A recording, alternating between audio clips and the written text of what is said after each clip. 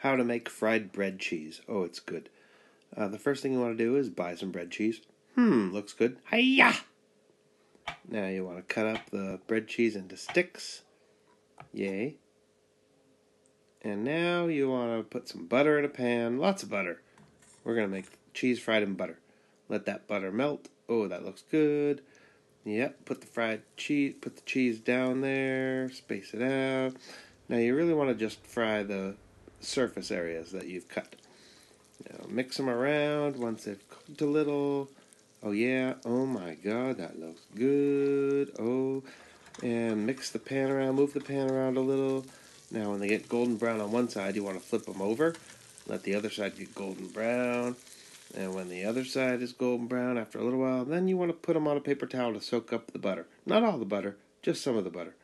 And then you'll serve it with some marinara. Yum!